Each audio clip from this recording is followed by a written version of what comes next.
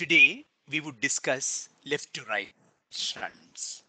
This is a term that you hear often enough.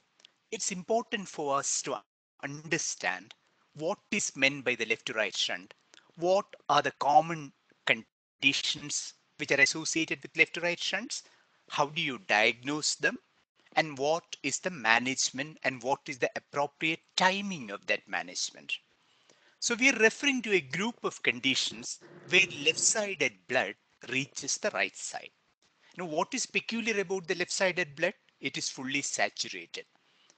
Therefore, the blood that goes into the lung is not only the venous blood that comes into the heart from the vena cava, but also the fully saturated blood from the pulmonary venous return that is crossed onto the right side at some point. The result, the flow to the lung is more than the flow to the body. The conditions that would come under this category, the common ones are ASD, VSD, PDA. You must also remember AV canal defect, which contains a large ASD and a large VSD.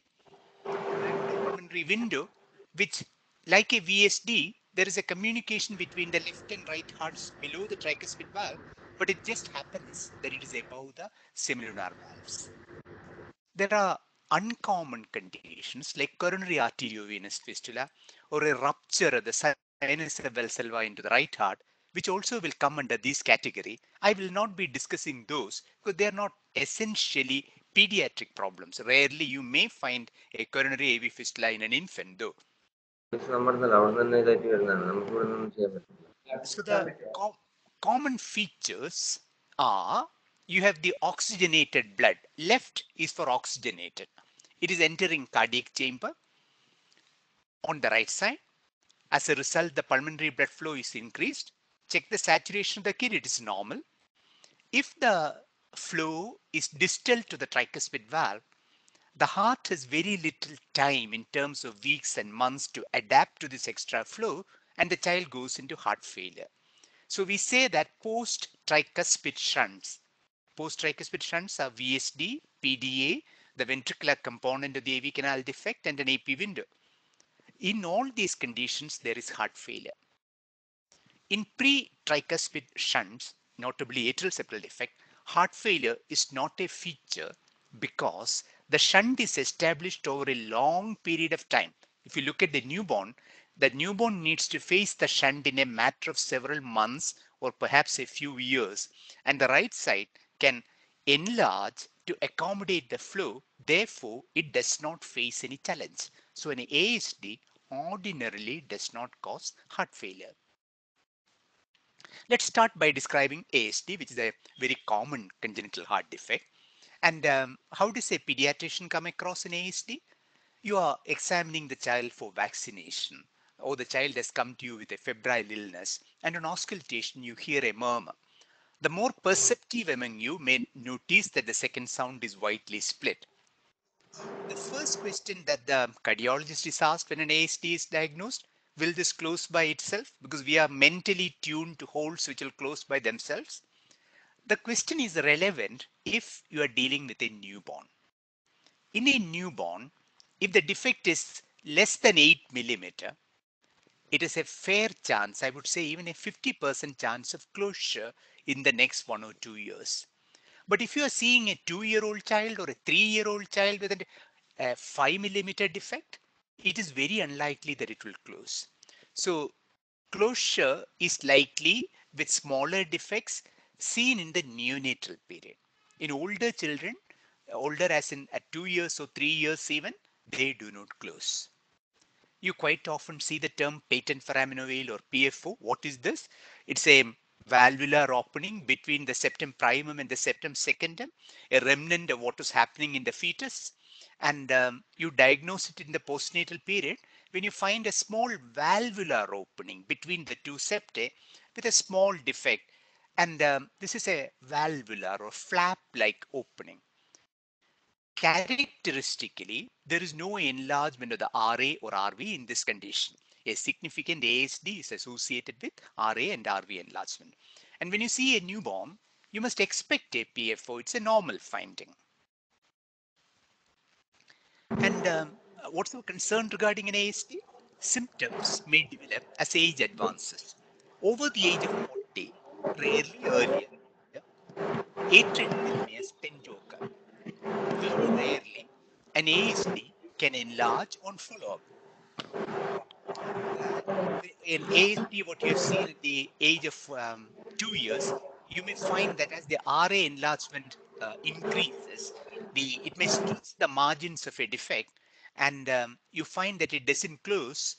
No, on the one hand, it doesn't close, but on the other hand, it's becoming larger.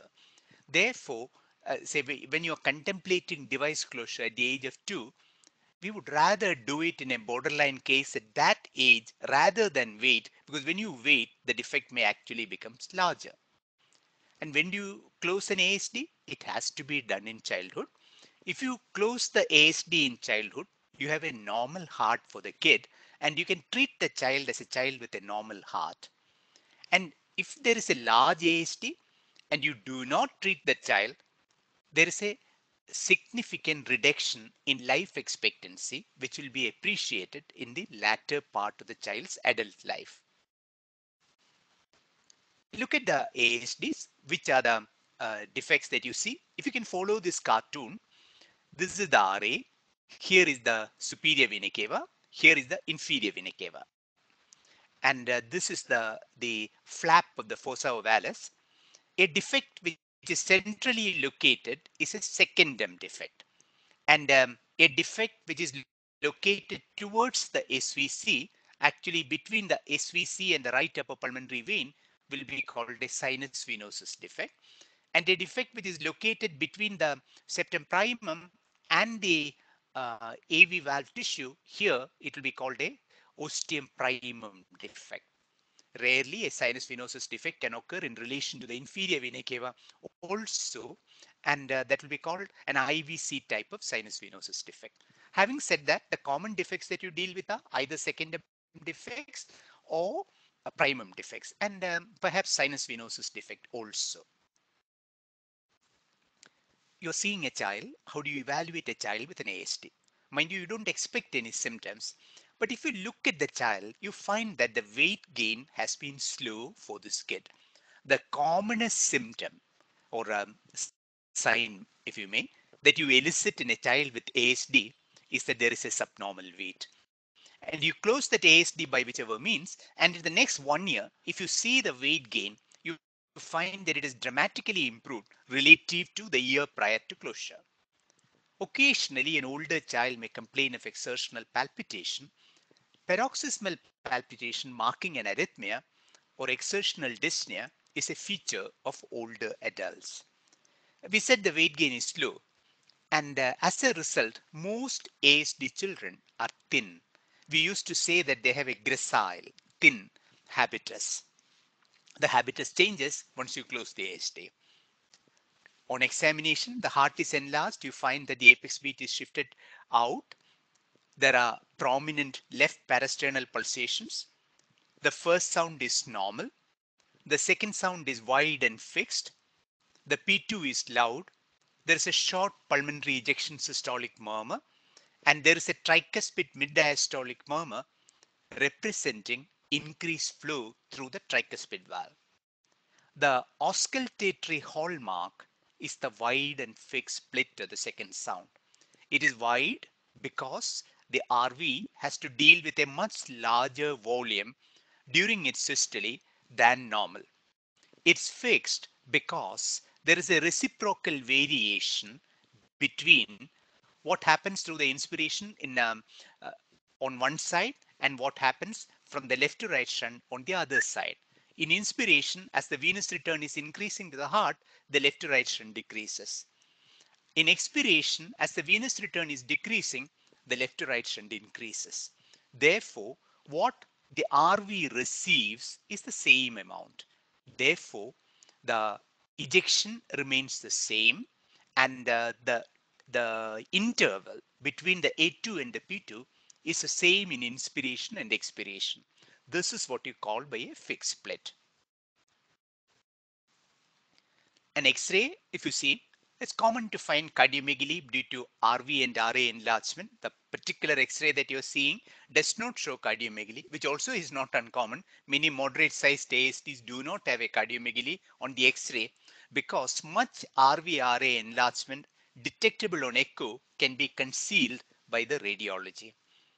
You'll find in this particular X-ray some mild increase in the pulmonary arterial markings with a normal sized heart, but the main pulmonary artery segment is convex here, and the RPA, LPA are prominent, and some increase in the vascularity. Quite often, say a 3-year-old, 4-year-old child with a 10 ASD, this X-ray will go with it. If you look at the ECG, what you expect in the ECG is RV volume overload.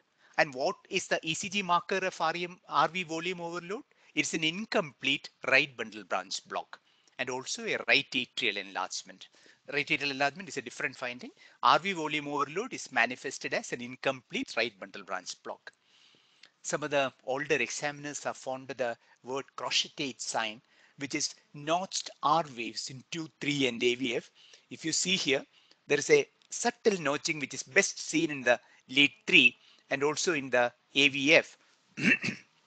This is a feature of a large left to right shunt. But much of our diagnosis will depend on echo. The common features of ASD on echo, the RA and RV are enlarged. IVS has a paradoxical movement. The IVS doesn't move with the LV, it moves with the RV. MPA and branches are dilated. RV and PA pressures are normal when you estimate it with a tricuspid regurgitation Doppler or a pulmonary regurgitation Doppler. And then we need to identify the defect. Regardless of the location, whatever we said so far is common to all ASDs. So this is a subcostal bicaval view. You can see the atrial septum and the edges of the defect on one side of the screen and the color flow through that on the other side. We make this diagnosis and then you're faced with a question, when do you want to close? Do you want to close this? If there is an RV-RA enlargement, you should close an ASD. Any ASD with an RV-RA enlargement, unless of course there is pulmonary hypertension, you need to close the ASD. And you close it between 2 and 4 years of age. Now, all the recommendations that I give, this is based on a national consensus meeting for India, which we convened at the All India Institute of Medical Sciences in August last year, and which is either already published or is in the way to publication, both in Indian Pediatrics and in Indian Heart Journal. So all that is why the words like class 1, class 2, and all, because a national consensus meeting of Indian pediatric cardiologists recommend these guidelines. So an asymptomatic child is 2 to 4 years. For a sinus venosus defect, many surgeons like to operate a little later because there are patches involving the superior vena cava and the right upper pulmonary vein.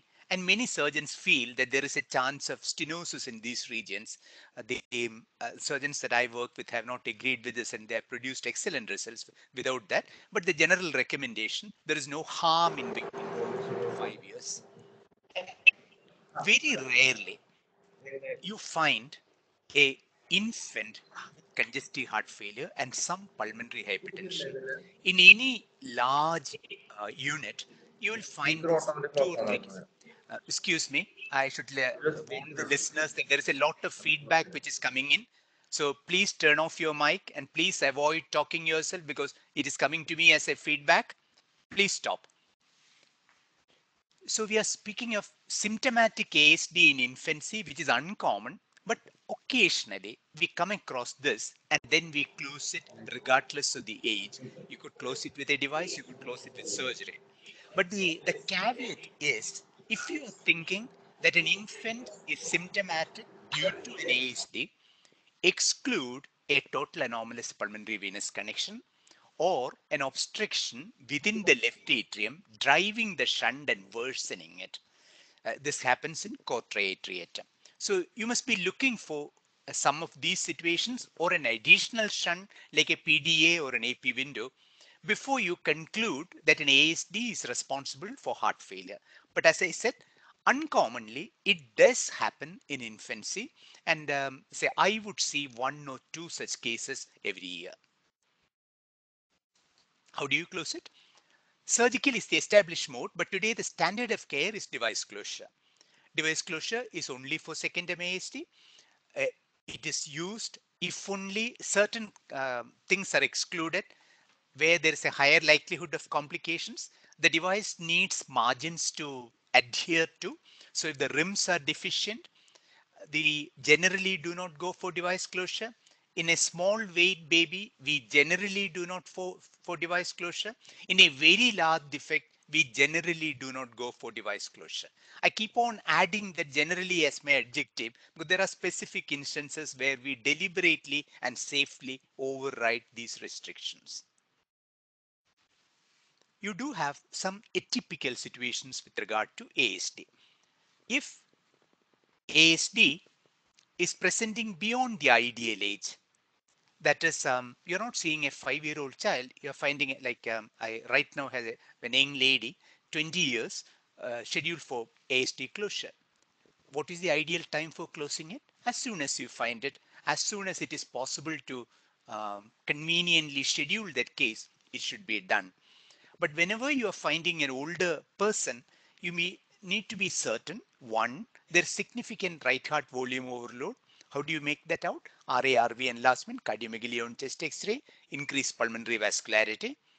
And if there is any evidence of pulmonary hypertension, we need to look at the pulmonary vascular resistance critically and be certain that it is within the operable range. That might entail a catheterization. But in India, it is very common to find adults or adolescents with large ASDs, no pulmonary hypertension, presenting to us and undergoing closure. Why adults? We have enough people in their 60s and 70s undergoing that. Another atypical presentation is paradoxical embolism causing stroke or a TIA. I would recall a 40-year-old ophthalmologist who came to me because she was to undergo a laparoscopic cholecystectomy. When carbon dioxide was insufflated inside the abdomen, she got a stroke. And this is the type of presentation an older adult might actually get into due to paradoxical embolism. It's actually more likely to happen with a PFO and an atrial septal aneurysm. And once you have closed an ASD surgically, you do a clinical and echo follow-up in the first year. There's no further follow-up required if there is no residual disease or pulmonary hypertension. And when you see such a child who has undergone ASD closure 1 year ago, it's coming to you with a fever or a breathlessness after 2 years, there's nothing which is related to the heart. You have to find the cause elsewhere. Don't think that there's a post-op child, so there must be something wrong with the heart. No, ASD, once it is closed, you have a normal heart. You do recommend infective endocarditis prophylaxis for 6 months, or, or it's also the after surgical closure or device closure, you recommend infective endocarditis prophylaxis for 6 months. However, it is a good practice that anybody who has had a cardiac surgery maintains good oral and dental hygiene. If you are doing a device closure, you give aspirin for 6 months in all patients. And in older patients with a very large defect, you combine it with clopidogrel in the first 3 months, especially in an adult. Remember, when there is a device, the device is metal. This metal is exposed to the left atrium and eventually it will endothelialize. It is believed that this happens within 3 to 6 months. So during the 3 to 6 months period, there's always a risk that a platelet could adhere to the left atrial surface and could be a cause for thromboembolism.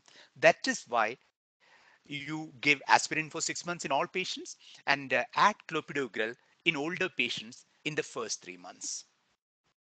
Device patients require follow-up, I would say infinitely. You should definitely see during the first year frequently, then maybe even every 3 to 5 years we need to see. So this is an echo of a patient with a device. You can see it's a large device. It's a device which is sitting here, but otherwise the heart is fine. We refer to the sinus venosus defect. Clinically, it is exactly like an ASD. What I tell my residents is that when you have clinically diagnosed ASD, you find all echo features of ASD except that you can't find it. Think of sinus venosus defect. What is the difficulty in finding it? You need a subcostal view with a bike cable. You must demonstrate both the SVC and the IVC to see the defect. Because a sinus venosus defect is actually not an atrial septal defect. The atrial septum, as you normally conceptualize, is intact here. The defect is between the superior vena cava and the right upper pulmonary vein. And because of the defect, the right upper pulmonary vein ends up in the SVC. So there is a partial anomalous pulmonary venous connection which is inherent to the anatomy of sinus venosus defect. So that is sinus venous defect. Now we move to the next common defect, which is a ventricular septal defect. It's a developmental defect of IVS where there is a communication between the two ventricles.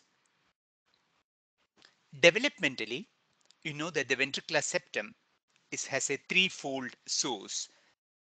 It is formed by a fusion of the membranous septum, which is derived from the endocardial cushions, the outflow septum, which is the aorticopulmonary septum, and the muscular septum, which is the primitive ventricle septum. So these three things have to fuse together to generate a normal ventricular septum, and something going wrong in this process results in a ventricular septal defect. If you look at this cartoon, which is courtesy a device company, look at the note that the right side is marked in blue, the left side is marked in red, and this is the normal blood flow. And here you find a muscular defect. The septum has a large defect here, allowing the red left-sided oxygenated blood to come into the right heart and go into the pulmonary artery. Look at the color of the blood that is shown here. Whereas this is blue, this is more on the violetish side, showing that there is an admixture. And we like to classify VSDs depending on the locations because all VSDs are not the same. They have different implications. The first type, and I want you to orient to this picture. Think of the heart laid out in front of you. You have chopped off the anterior wall of the heart. So this is the RA and this is the RV. Here is the tricuspid valve. So in relation to the tricuspid valve, to the pulmonary valve, and to the aorta here, you are defining the location of a VSD. So if your defect is under the pulmonary valve here, it's called a subpulmonic defect. It's an outlet defect because it's above the crista, which marks the separation of the infundibulum from the RV cavity. So the common terms are subpulmonary, supracristal, because the crista marks the infundibulum from the rest of the ventricle. This is the crista. Let's use the word subpulmonary or subarterial for this one. This is a relatively less common defect, only about 5%, but the 70% of the defects are in this location. It's called perimembranous. Why is it called perimembranous? This is at the junction of where the different septae meet together. The membranous septum meets the muscular septum in this position. And the defect is actually not in the membranous septum, but around there. So we like the term perimembranous. And that is the commonest defect. It is labeled as number 2. And the uh, inlet defect is right under the tricuspid valve, like here. If you have a defect right under the tricuspid valve, what is the inflow of the right ventricle? It is the tricuspid valve. So what is right under the tricuspid valve is called an inlet VSD. Characteristically, it occurs in a Down syndrome. You can get an inlet VSD in chromosomally normal people also. But in AV canal defect of Down syndrome, this is the characteristic VSD. Defects can be far away from here. It can be in the muscular part of the septum when you call it a muscular defect. So we spoke of a subarterial or subpulmonary defect in the outflow portion below the pulmonary valve. We spoke of a perimembranous defect, which is in the uh, region below the aortic valve, below the tricuspid valve, in the region where the different septae fuse. You have the inlet defect below the tricuspid valve. You have muscular defect far away from all this. And VSD is a common enough condition. With widespread use of echo, it is becoming even more common because a small muscular defect, I'm sorry, small muscular defects which you do not otherwise diagnose, you pick up from echo, and therefore you may say that the incidence of VSD now is like 50 per thousand live births if you are looking at echocardiographically diagnosed small VSDs. But if you look at clinically relevant VSDs, they are like 3 to 5 per thousand live births, accounting for about a third of all congenital heart defects. So this is the second most common congenital heart defect, the first being bicuspid aortic valve, which occurs in 2%. What happens to the hemodynamics? What dictates the hemodynamics in a VSD are how big is the VSD. Now, why do you consider the size of the defect and how do you consider it? Look at it from the point of view of the left ventricle. Left ventricle should normally eject into the aorta. So if you have a defect in the ventricular septum, which is as big as the aortic valve diameter, you will say the diameter of the aortic valve annulus. So if the aortic annulus diameter and the VSD diameter are the same, or if the VSD diameter is big, that VSD is large because now the LV can more easily eject across that VSD into the RV. Anything less than that, we will discuss how the classification goes. So that is one thing. Now, given the size of the defect, the other determinant is the pulmonary vascular resistance. The pulmonary arterioles can remain constricted. That will oppose any blood flow into the lung, and in spite of a large VSD, the pulmonary blood flow is not increased, or at least not increased proportionately then. When do you find this? When a baby with large VSD is born, term baby, you are seeing on day 7. There is a large VSD, but the baby is perfectly fine. This is because the pulmonary vascular resistance is fetal, and it takes few weeks, 4 to 6 weeks at least, for the pulmonary vascular resistance to come down by the involution of the muscular pulmonary arterioles. So the high pulmonary vascular resistance is in preventing the large VSD from shunting. Or you are seeing a 20-year-old person with a large VSD, he has no problem. Again, he has gone into Eisenmenger syndrome because there is a very large pulmonary vascular resistance, and that prevents flow. Now, systemic vascular resistance is also a determinant. The higher the systemic vascular resistance, it drives flow across the VSD. If the, say, when heart failure occurs, this is part of a self-perpetuating vicious cycle. The intensely elevated systemic vascular resistance make the LV find it easier to eject across the VSD into the RV. That is the basis of trying to reduce systemic vascular resistance if you have to medically treat a baby with VSD and heart failure. Associated defects can also influence the shunt. LVOT obstruction, the LV pressure will go up, it will shunt across the VSD, shunt will be more. RVOT obstruction, it will oppose the shunt. Tetralogy, that's what happens. There is a large VSD and there is an RVOT obstruction. Additional shunts. Supposing in addition to VSD you have a PDA, the poor child has two shunts to reckon with, and the child goes into worse heart failure. So these are the markers and the determinants of what happens to a child with VSD. The size of the defect, the pulmonary vascular resistance, the systemic vascular resistance, and associated lesions. Now, what does a large VSD do? It does lead to a large left to right shunt. This develops as the pulmonary vascular resistance drops and the brunt of the shunt is felt by 2 to 3 months. Remember, at birth, there is a fetal pulmonary vascular resistance. It is governed by a thick muscular cord to the pulmonary arterioles, which is got from the fetal state. This disappears, involutes in the first few weeks, and that is by a VSD child even gains weight normally from say 0 to 1 month, and then only, or even 6 weeks or 2 months, and then only that weight gain starts getting affected because the feeding is interfered with. Pulmonary flow is definitely increased. This is manifested in the heart as an enlargement of the left atrium and the left ventricle. The systolic PA pressures are systemic. It has to be, if the VSD is large, LV and RV pressures will be same. And what is a large VSD? A VSD which is the same diameter, if not larger, relative to the aortic annulus. Even when the systolic pressures are large, when the shunt is big, the diastolic pressures are less than systemic. They will be elevated, but it is less than systemic. And when a large VSD goes into heart failure, the cardiac output is reduced. That is why you get cold extremities and all.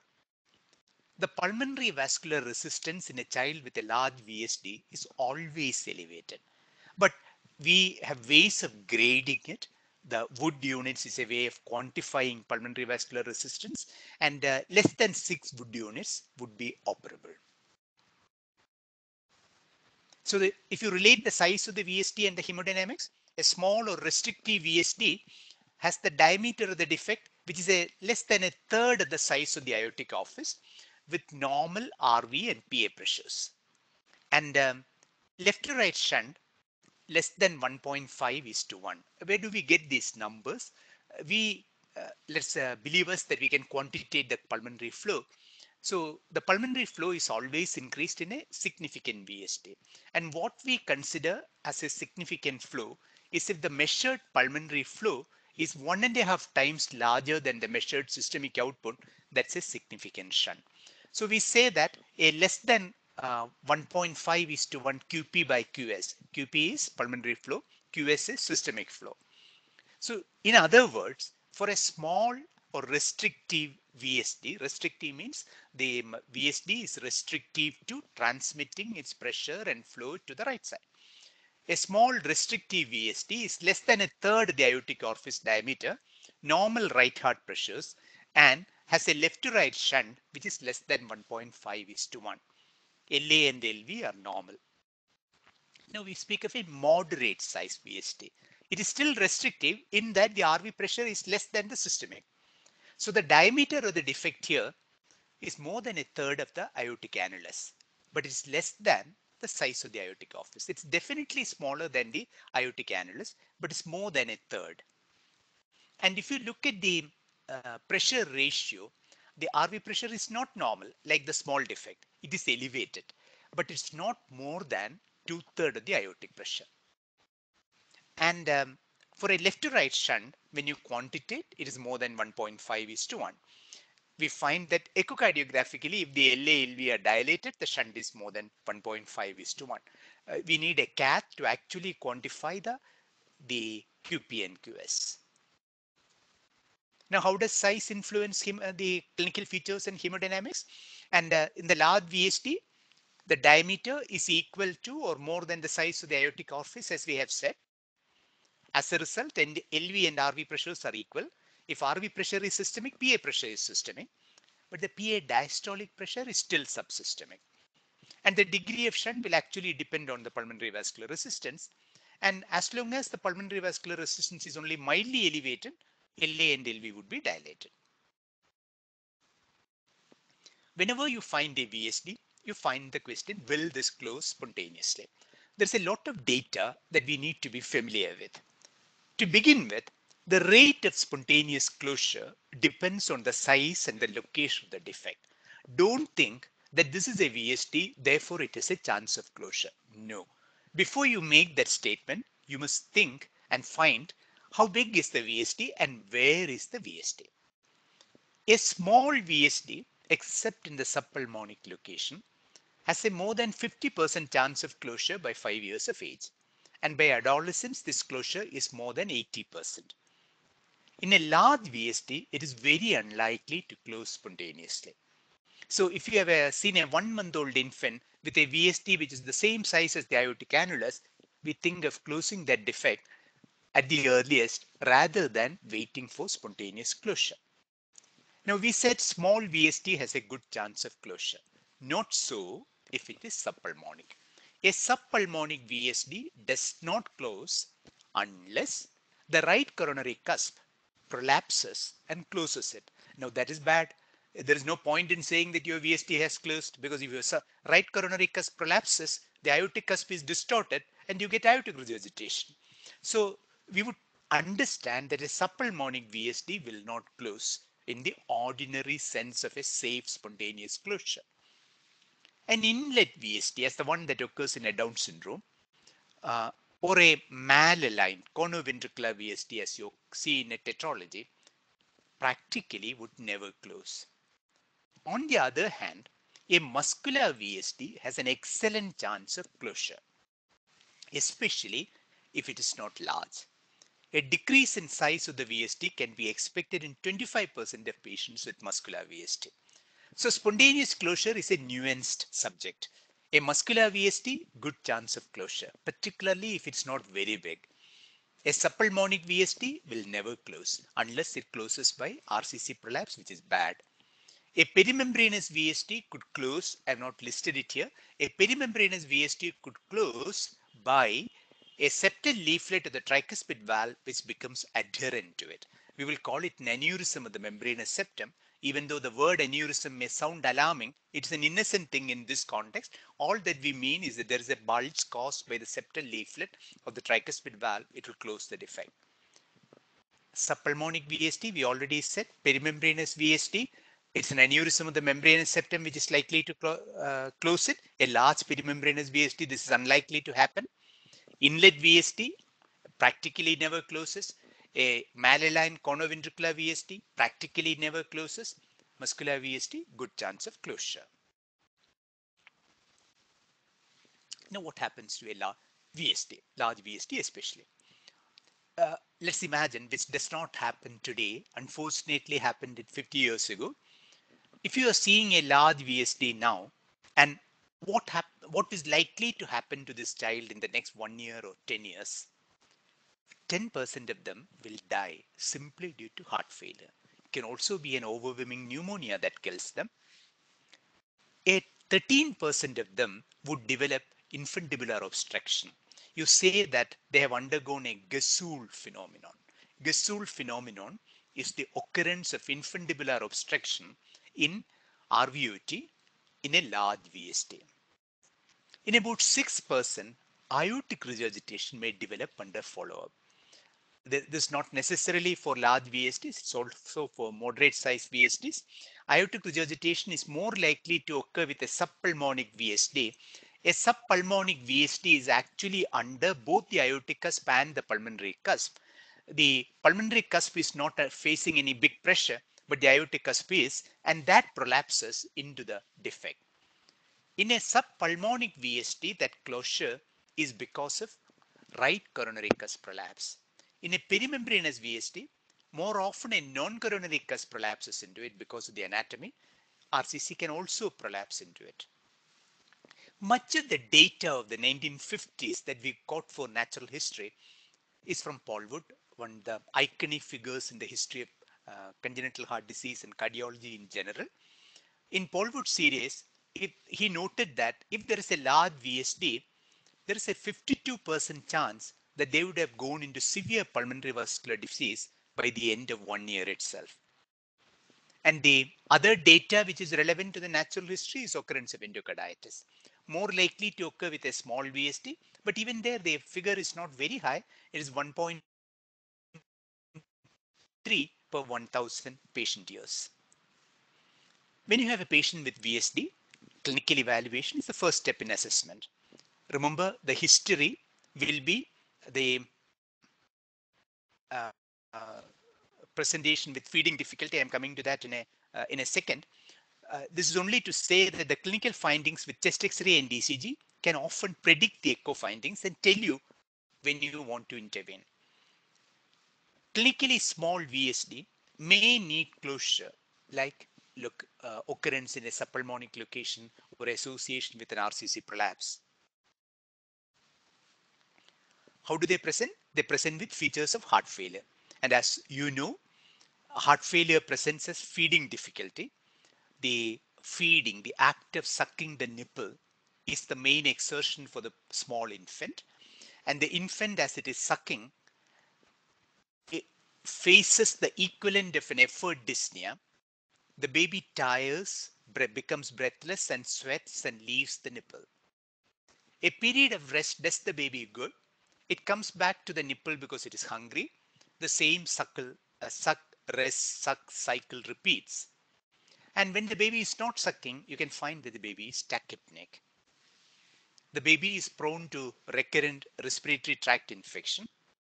The baby certainly fails to thrive because, for one, a heart failure reduces the caloric intake because of the poor feeding. The portal venous congestion as part of the right heart failure reduces the GI absorption. There is an increased catabolism in people in babies with heart failure. When you get recurrent pneumonia, it is worse. And the baby, if it has a syndromic status like Down syndrome, that will also influence the thriving. This image is something which I have shown you before and which I had borrowed from my friend Dr. Krishnakumar. This is the type of baby that we used to see in Kerala in the past. We hope we will not see it here, but in many parts of India, this sight is common, where the weight at 6 months is much less than the weight at birth. And you have an X-ray showing a cardiomegaly and a grossly increased pulmonary vascularity. When you examine a patient with VSD, look for dysmorphic or syndromic features, and then you first note the signs of heart failure. Baby is tachycardic, tachypneic, underweight. On the precordium, there's a cardiomegaly. You can feel the liver. The precordial activity is more. Cardiomegaly we already referred to.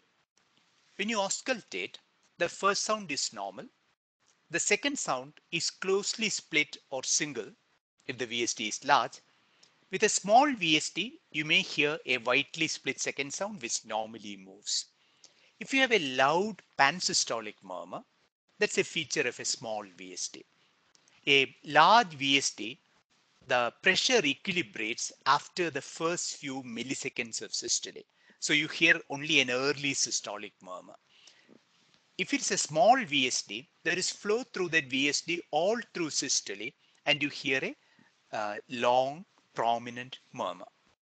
So a loud pansystolic murmur is a good thing for the baby. It's a small VSD. A very short early systolic murmur in a baby in heart failure, it actually denotes a large VSD. The clinical findings would include a LV third sound and a mid-diastolic flow murmur. There is a peculiar type of VSD called the Gerbode VSD. If you see this picture, remember the ventricular septum has a portion between the LV and the RA. The mitral valve is at a higher level than the tricuspid valve. So between the mitral and the tricuspid valve, that part of the septum, if there is a defect there, shunt will be from LV to RA. And there, even a smaller defect can cause heart failure. In that instance, there's a loud murmur, elevated JVP and hepatomegaly because there is a high pressure flow into the RA, cardiomegaly in the X-ray. You don't actually always need a defect in this location, but if you have a defect in the tricuspid valve, in addition to a defect in the usual perimembranous region, part of the flow will be directly into the RA. This is called an indirect type of Gerbode, and this also will present with heart failure disproportionate to the size of the VSD. ECG may be normal in a small VSD. It is an LV volume overload. Uh, it's only in a small VSD that it's normal, but anything of moderate size or more, you find LV volume overload and LVH. When do you say there is volume overload? There's voltage criteria for LVH with prominent more than 3 millimeter Q waves in V5, V6. LA enlargement, a terminal negativity in V1 or a broad notch uh, P-wave in lead 2. And some infants with large VSD will show very prominent equiphasic mid-precordial V3, V4 deflections. And this is called the Katz-Wachtel phenomenon or pattern, and very characteristic of a large VSD, large left to right shunt in a baby. RVH with right axis deviation and absence of prominent left ventricular forces in an older child is a feature of a VSD with severe pulmonary vascular disease.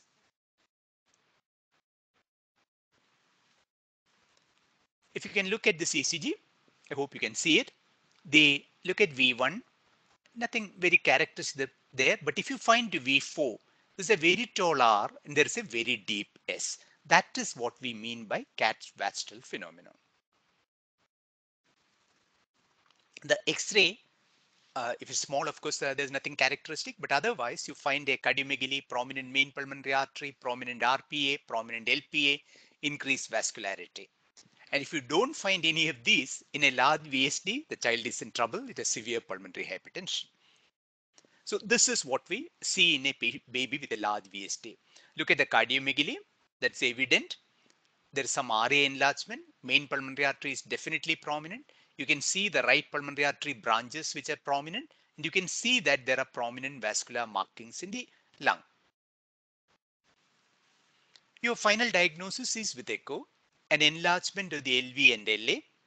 A Doppler gradient across the VSD will tell us what is the pressure like. If the gradient is less than 20, it means RV and LV pressures are same.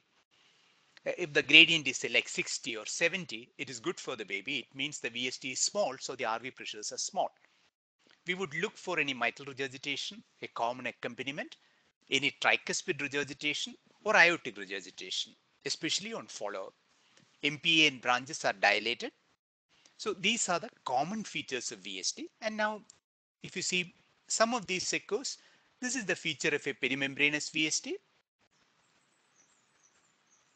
This again is a conoventricular or a malaligned VSD, the sort of VSD that you find in tetralogy, but it can occur as a left to right shunt also.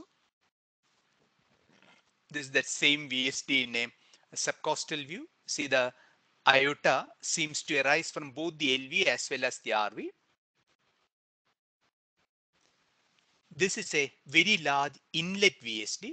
Look at the tricuspid valve. Tricuspid valve is here. There is a large defect below that. And this is a mid-muscular VSD, generally the one that is very likely to close. And if you look at some case scenarios, if you have a 4-month-old baby, birth weight was 3.1, now 4.2. There is history of feeding difficulty and tachypnea. On examination, you find cardiomegaly. Second sound is closely split. The P2 is loud. And there's a grade 2 early systolic murmur and MDM at the apex. And you find a VSD like this. This is the pulmonary valve. You can find that the defect is very close to the pulmonary valve. While this is not exactly a subpulmonic VSD, this is a perimembranous VSD with outlet extension with a very large defect there. And no doubt the baby went into heart failure. How do you deal with VSD? A small VSD, you don't need to do anything. You can follow up, say, maybe every 10 years. I'm sorry, annually for every 10 years and then once in 2 to 3 years. And you may consider closure in a small VSD if it develops endocarditis or if it has developed a cusp prolapse. In a moderate VSD, you would close by 2 to 5 years of age. You're waiting for 2 to 5 years if the baby is doing well because it may close spontaneously. But if it is symptomatic, you would close much earlier. And a VSD with aortic cusp prolapse requires closure regardless of the size of it. If there is a definite aortic regurgitation, that's an absolute indication for closure. And when will you not close a VSD? If you have large VSD, no evidence of left to right shunt, and if the baby is actually cyanosed, that denotes irreversible pulmonary vascular disease. And the technique of closure is surgery as the standard technique. Rarely we are not able to do it because the baby may be too sick, baby may have comorbidity which prevents a major surgery. Then you may ban the pulmonary artery. You're producing a degree of pulmonary artery stenosis to prevent the child from flooding the lung. This is particularly so with multiple VSDs VSTs which are not easily closable by the surgeon goes through the right atrium. He will not open the ventricle. That leaves a scar as a basis for recurrent tachycardia. And in patients with borderline operability, the surgeons have many innovative techniques. They may leave part of the hole there. They may close it in such a way that if the right heart pressure increases, it can shunt right to left, or you may not do anything. So there are possibilities for patients with elevated PVR and borderline operability, but it's a double-edged thing. There are selected cases where today device closure is tried. This is generally for bigger children weighing bigger than 8 kg. A pulmonary vascular resistance should be acceptable and they should have a good shunt, particularly useful for a mid-muscular VSD, and in selected cases a perimembranous VSD also. This inoperable VSD case scenario, 10-year-old boy, absolutely no symptoms. He has no cardiomegaly, single second sound, constant pulmonary ejection click, and no murmur, and an X-ray like this. It is not possible to, not that it's not possible, it is contraindicated to close this VSD. You have to put him on targeted pulmonary hypertension medication. I think I'll stop here. The other defects I'll take in another class. This ASD and VSD are common things that you see, and there should be time for discussion. In my next lecture, we will continue with the other left to right shunts. Today, I would like you to ask questions related to this. Thank you.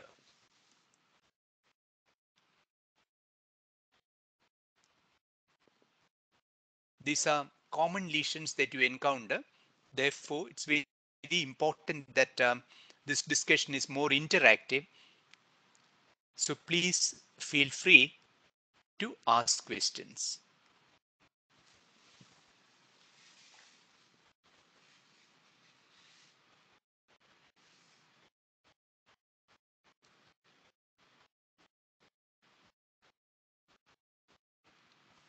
Please go ahead. Either you can ask questions or you can chat.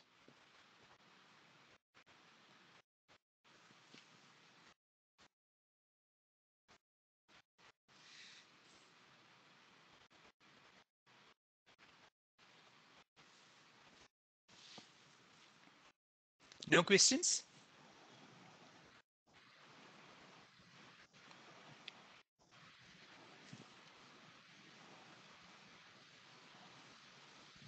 Sinus venosus ASD, should we take special views for echo? Yes.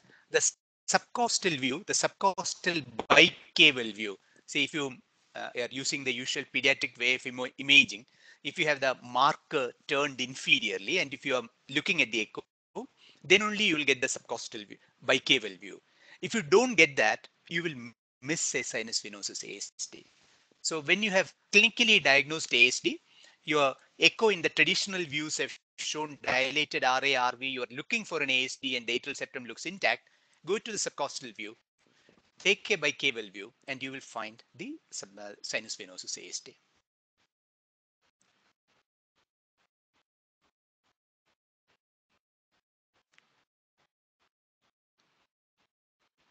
ASD of what size is considered significant in a newborn? I would say more than 8 millimeters. But the point is, look at it this way. An ASD less than 5 millimeters is generally not significant. An ASD which is valvular is generally not significant. One problem in assessing the size of ASD, if there is something which is filling the left atrium, let's say the child has a PDA, child has an aortic stenosis, the child has a more serious obstructive lesion on the left heart. LA pressures are high, and therefore, even a small ASD will shunt vigorously. In a small baby, what I always insist, if you find a PF4, a small ASD shunting vigorously, look for something which is filling that left atrium. If you take away those conditions and an ASD is an isolated finding, an ASD less than 5 millimeter is generally smaller. The smaller it is below 5 millimeter, the safer it is to say that it will close. But there's no harm in repeating an echo after 6 months or 1 year. Now, I find another question. Can there be a thrill in a small VSD? Absolutely. After all, what is malady de Roger? If you are still familiar with the terminology, It's a loud pansystolic murmur with a trill at the left sternal border. It's a small VSD which is associated with a vigorous flow across that, which is generating that trill. It is a smaller VSD which will produce a murmur and a trill. What is the normal size of the aortic annulus? That depends on the age. Remember, we have C-scores for everything. But having said that, if you are looking at a 3 kg, the average weight of a baby, a 3 kg baby, you will have an aortic annulus between 6 and 8 millimeter, more likely 6 to 7. But rather than compare the VST to an empirical aortic annulus size, you can always take the actual aortic annulus in the baby and compare it with the VST.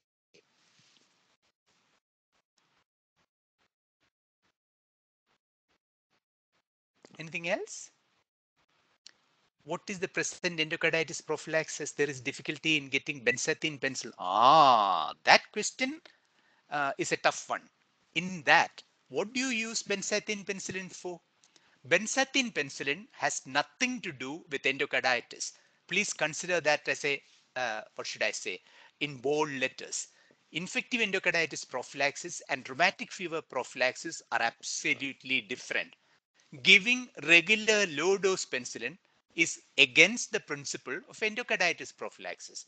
Endocarditis prophylaxis means the patient is undergoing a procedure like a dental extraction or a urogenital procedure, and there is a possibility that bacteria resident in that location could enter the bloodstream of the patient.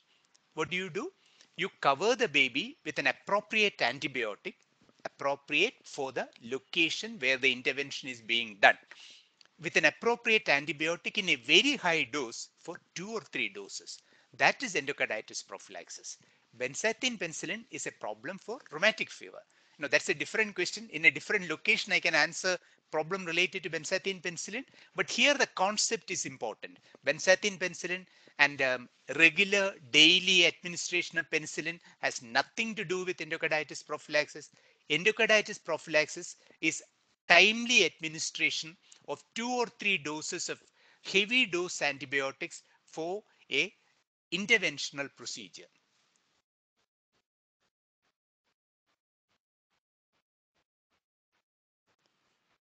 Any other question?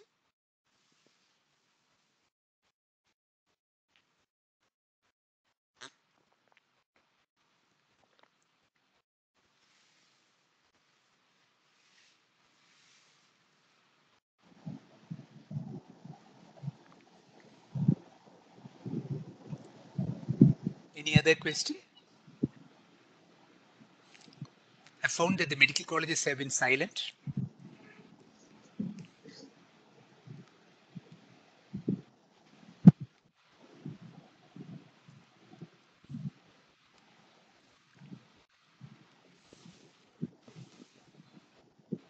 I'll give you 30 seconds to type in your next question, otherwise I'll wind up.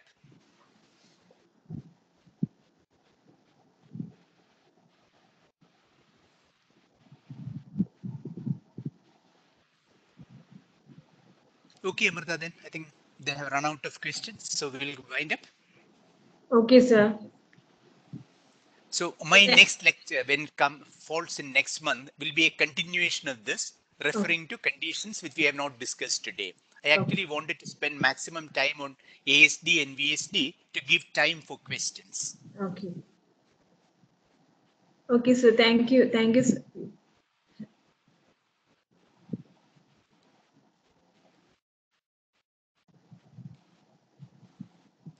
Thank you, sir.